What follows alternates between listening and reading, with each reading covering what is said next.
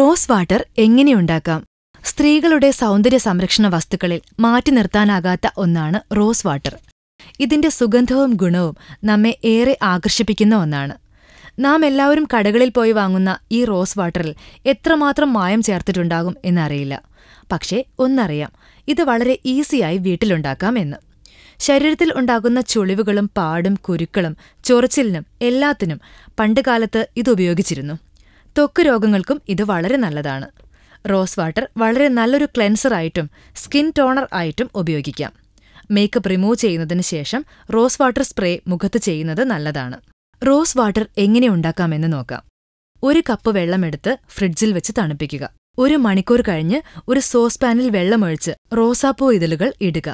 വെള്ളത്തിന്റെ മുകളിൽ 1 ഇഞ്ച് വരെ പൊങ്ങിക്കിടക്കണം. നന്നായി മുക്കിവെക്കണം ഇതളുകൾ. നന്നായി തിളയ്ക്കുന്നതുവരെ നല്ല രീതിയിൽ ഇടണം. ശേഷം തീ കുറച്ച് പിന്നെയും 5 മിനിറ്റ് തിളപ്പിക്കണം. തീ ഓഫ് ചെയ്ത് അരിച്ചെടുക്കുക. കുപ്പിയിലാക്കി 1 മാസം വരെ ഫ്രിഡ്ജിൽ സൂക്ഷിക്കാം.